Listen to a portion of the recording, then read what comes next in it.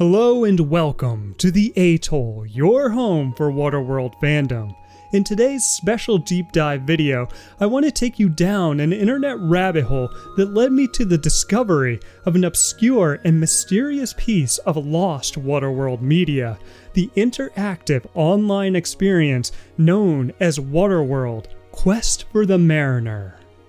So, without further ado, let's head to the Internet Archive and load up the Wayback Machine to uncover this all but forgotten piece of Waterworld lore. But a little bit of backstory before we begin this journey. In my previous video, I spotlighted other Waterworld fan projects from across the internet, and in particular, looked at a few fan-built Waterworld websites. And while I was doing the research on these websites, I had a specific memory of a very old fan-built website I remember exploring and even having email conversations with its creator way back in 2007 while I was still attending college. And so after some digging, I was able to find this website created at the very beginning of the new millennium, that website being The Way to Waterworld, aka www.movie.tripod.com. And like the GeoCity websites, Tripod.com was another web hosting service that pioneered early user-generated content, and visiting this old website is a bit like stepping back in time itself. From the get-go, you can see that the creator, known as Gorax, had a lot of animosity towards the platform he was putting his content on, claiming that much or all of the website was deleted at one point when he attempted to transfer it to topcities.com. But regardless, it seems that Gorax, even with this setback, continued to work on the site, completing a good chunk of the to-do list posted on the homepage. And exploring the different sections of this website, some of which are dead links, you get to see a lot of the passion and personality that Gorax was putting into his project. In particular, I quite like this section called the Repair Shack, which attempts to use lore to explain some of the plot holes in the film. But the section I found most endearing was this tab called History, which chronicles Gorax's trials and tribulations in creating the website and living with his parents. But one entry that really stood out to me was in May of 2002 when Gorax rejoiced at the fact that he had been linked by another Waterworld site, that being the site known as Waterworld, the most misunderstood movie of its time. And so when I saw this, I then navigated over to Gorax's links tab and found right at the top a link to this other Waterworld fan site, but clicking on it just redirected me to yahoo.com. This is where the Wayback Machine comes into play. The Wayback Machine is a digital record founded by the Internet Archive in 1996 that allows users to view snapshots of how websites used to look in the past. So I copied the link from Gorax's list and fed it into the Wayback Machine, which produced this exciting homepage filled with a collage of Waterworld imagery. And check this out, the URL in this snapshot reads waterworldmovie.com, so this domain name was taken over by Lane W and eventually turned into the unofficial fan site in 2014, which I covered in my previous video. And what lay beyond this homepage is an incredibly comprehensive collection of Waterworld knowledge, or as the webmasters of the site Chris and Mike put it, the definitive homepage for the much maligned film Waterworld. Contained within the tabs of this website is at least the acknowledgement of just about every aspect of Waterworld fandom, from the comics and games to the soundtrack and concept art. We can also participate in the site's current poll or sign the guest book. And check this out, the site even makes reference to the rare promotional tomato plant. Perhaps my favorite section is this tab, Network Comparisons, which compares the theatrical cut to the extended cut that aired in March of 1998 on ABC over 2 separate nights, a broadcasting event that I was not even aware of.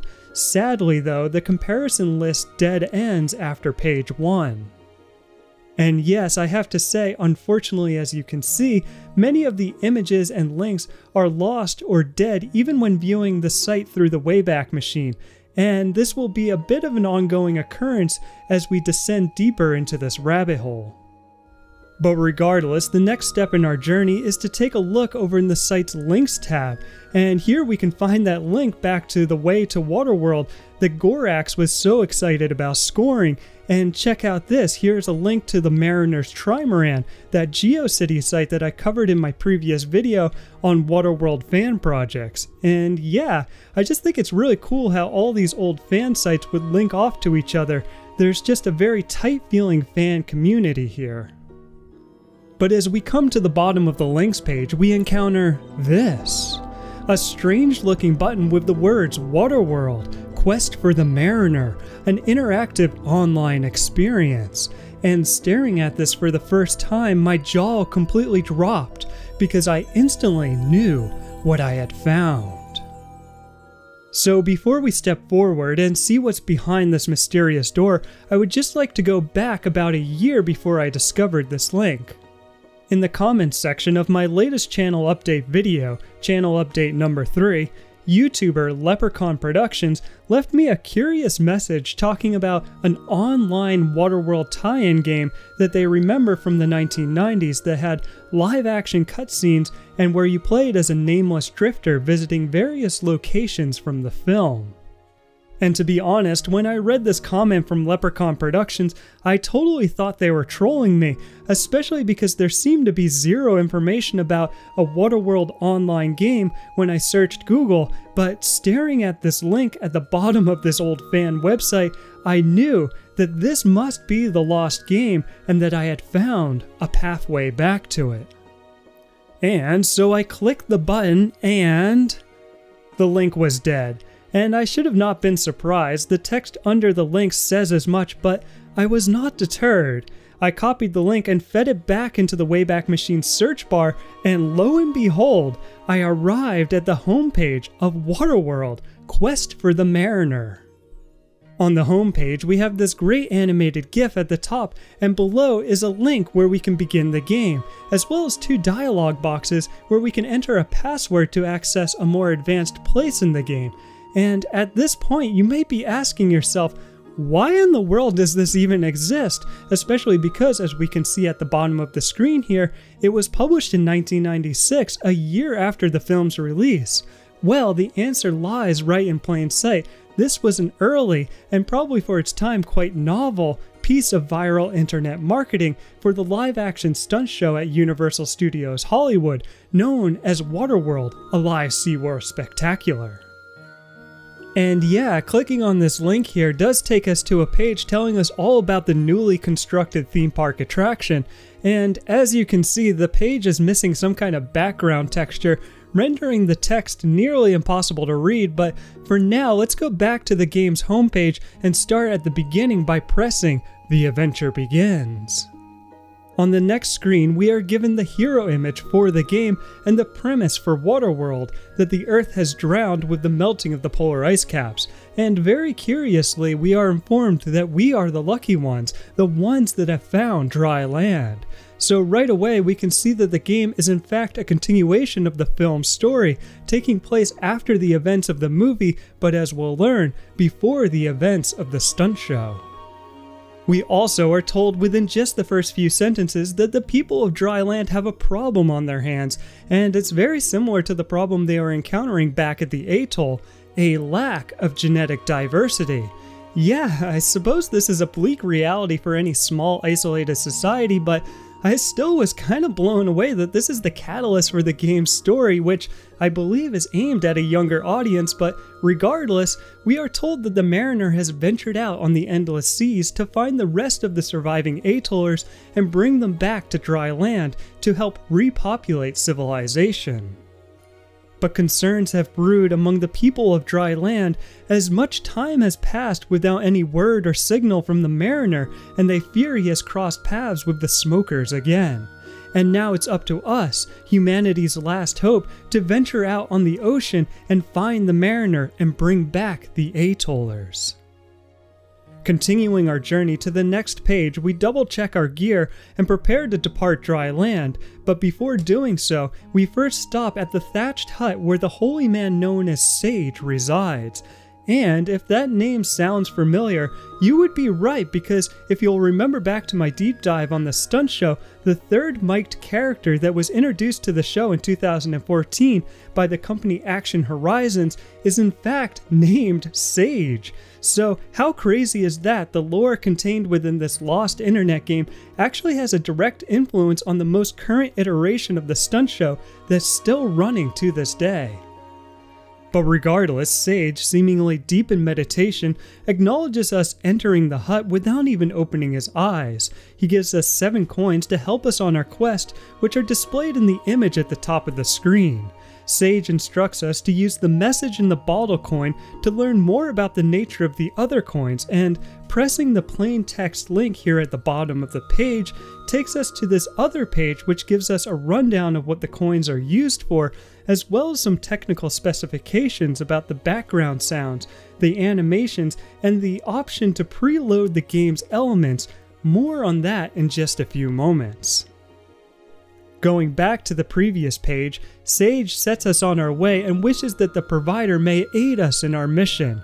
Moving forward to the next page, we arrive at a familiar sight, an image of the Barter Outpost through an old telescope lens, though here it's called the Buoy. We are told that it's only been 1 day into our journey when we stumble upon the uninhabited buoy, but still, we lower our sails and proceed with caution. Our senses serve us well, as out of the mist, 2 smoker jet skis ambush us and we need to think fast. And this is where we get to start making some decisions, because as we'll see, this section of Quest for the Mariner is basically a choose your own adventure story, and at the bottom of the screen we are given 3 choices: fight by using our harpoon, run by launching our kite sail, or drop anchor and talk. So at this point, I think I'll just sort of summarize the branching paths that extend from here. If we choose to fight, we are quickly overwhelmed by the smokers and can either anchor and talk, reverting us back to one of the choices on the previous page, or abandon ship, which will lead us to a watery grave, or to scaling up a rope to one of the buoy's catwalks. If we choose to run and launch the kite sails, the smokers throw Molotov cocktails at our boat, forcing us to become captured, which brings us to the buoy where we can choose to bribe or attack the smoker lieutenant.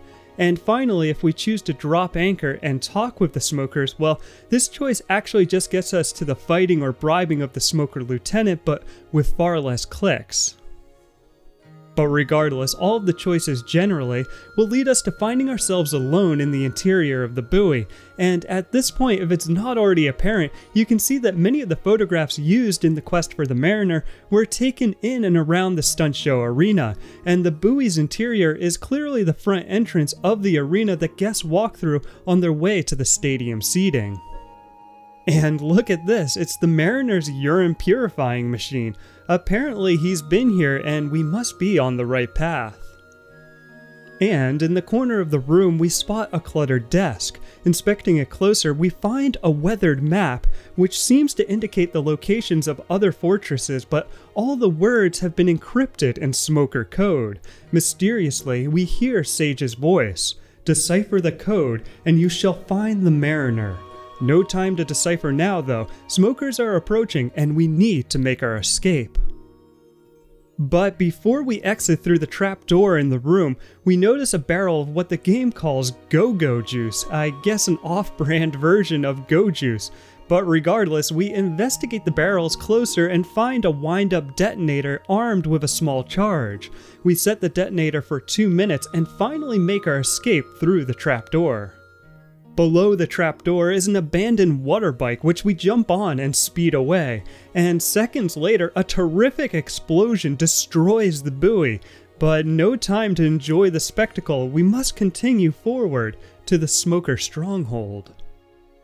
The next page marks the start of chapter 2 of the story, where we can check our map again or move on to the stronghold, which takes us to the gates outside of the fortress, which undeniably look a lot like the gates of the Atoll, but in any case, a watchguard, mistaking us for a smoker because of the water bike we've arrived on, shouts down to us, "What's the password? And not in smoker code. I want it in English." It's time to consult our map again. Taking a closer look, it seems reasonable to assume what most of the words are on the map. For instance, we know that this structure is called the buoy, and obviously these words are the 4 cardinal directions: north, south, east, and west. And I think it's also safe to assume that this location down here is labeled with the word Atoll. So with all of this in mind, it's easy to match the letters and decode the words and quotations in the center of the map, which read, "No rest." So, with great anticipation, we go back to the gates of the Smoker Stronghold and enter N-O-R-E-S-T,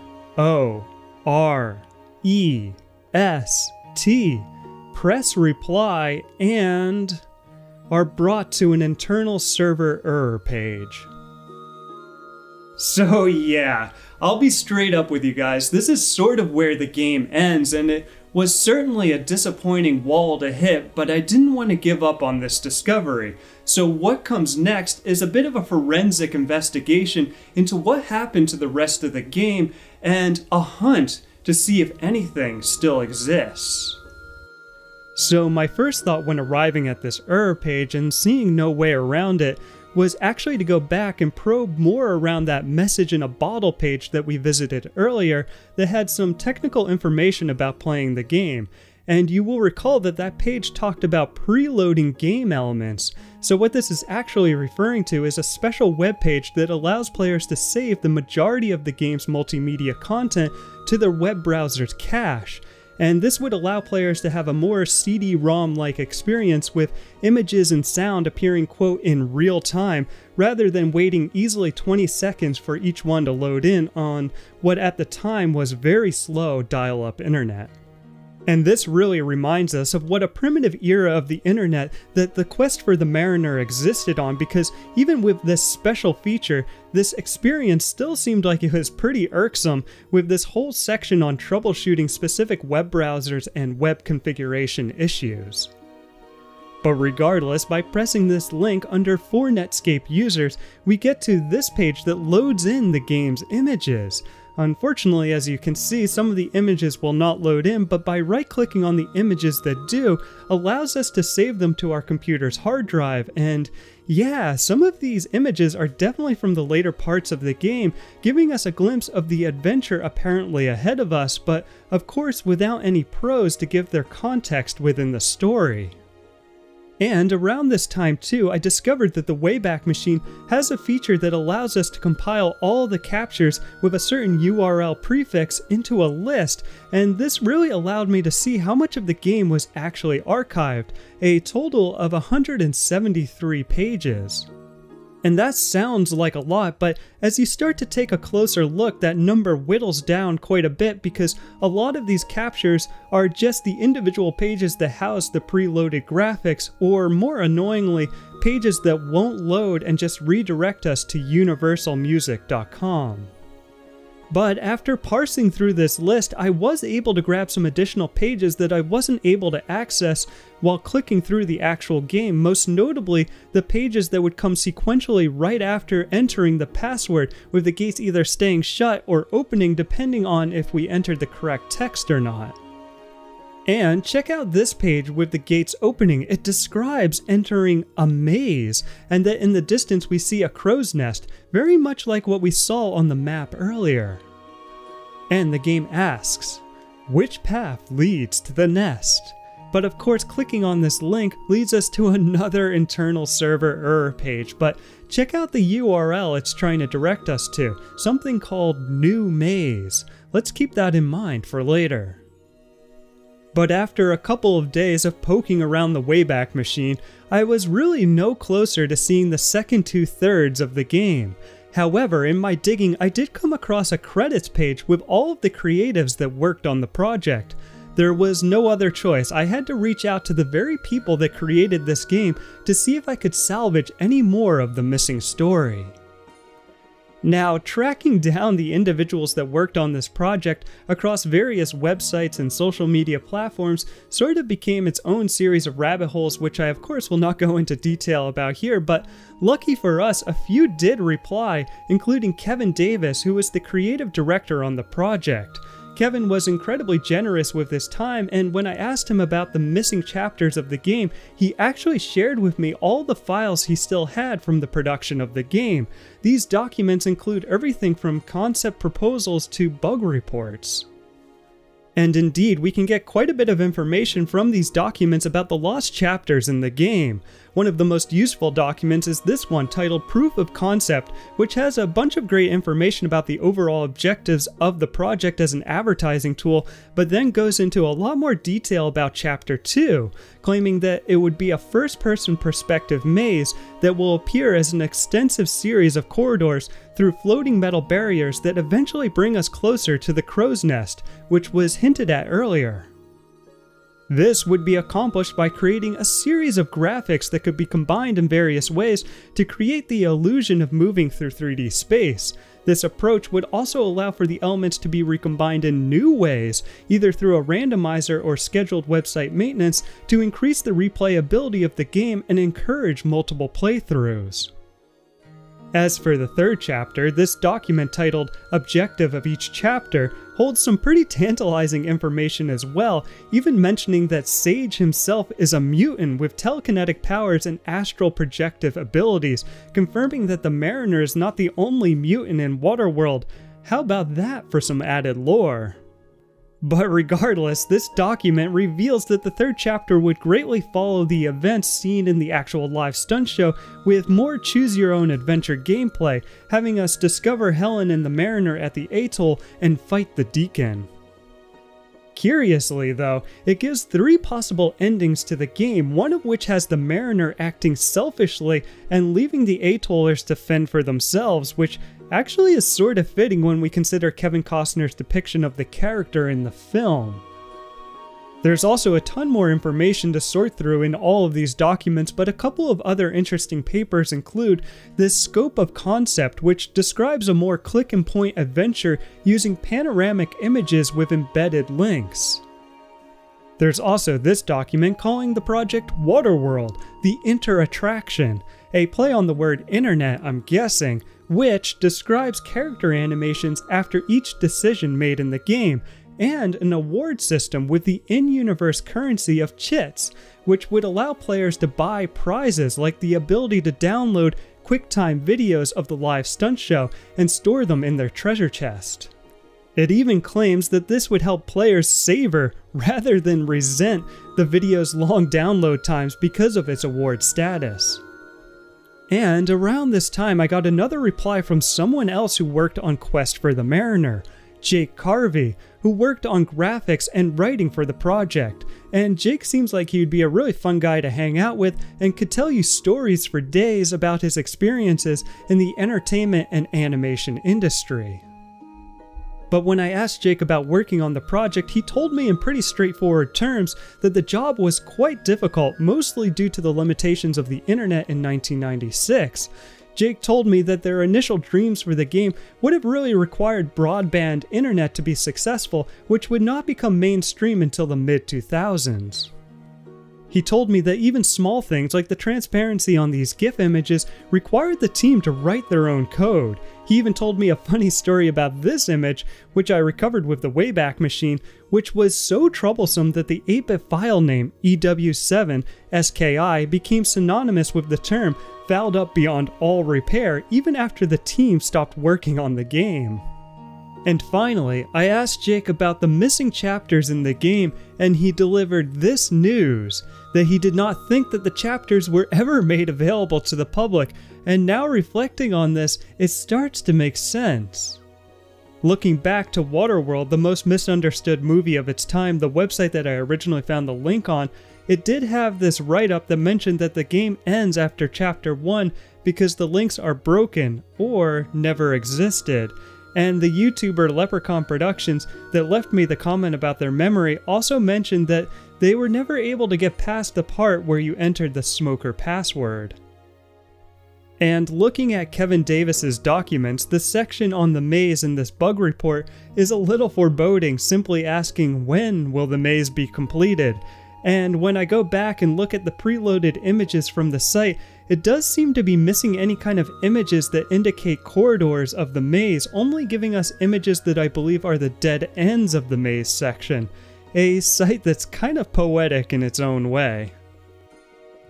However, I did reach back out to Kevin about the possibility of never publishing the second and third chapters, to which he replied that it was possible, but he remembered Kawasaki doing a sponsored contest that required people to complete the game to register for the giveaway. And I have to say that while I was going through the list of archived pages on the Wayback Machine, I did in fact come across a few Kawasaki sponsored pages, including this list of contest winners. And as I was finishing writing the script, 2 more people replied to my call for help. Tom Savola, the technical director on the project, replied to me and told me, quote, the full game was playable, and Nick Scatoro, the photographer on the project, told me, quote, that it was up on the MCA Universal site for a long time. And so this got me thinking, what if I tried to find another path to the game through an old iteration of the Universal Studios website? And I'll spare you all the details here, but this did lead me to finding this page. And as you can see, the game has some very specific browser and hardware recommendations, making me wonder if this is why the game was so poorly preserved on the Internet Archive. But the description of the game on this page also makes me feel more confident that the entire game was playable at some point in time.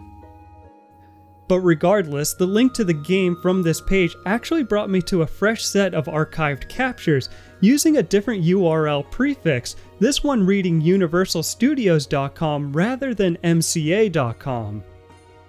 And this new prefix in reality has less captures, but the preloaded graphics page actually reveals some new images, most notably more images of the crow's nest, Helen beating up some smokers on the Atoll jetty, and this hilarious image of the mariner stuck in a tiny net, which I knew instantly needed to be the thumbnail for this video because at this point in the research, I was feeling a bit like I was stuck in a tiny net.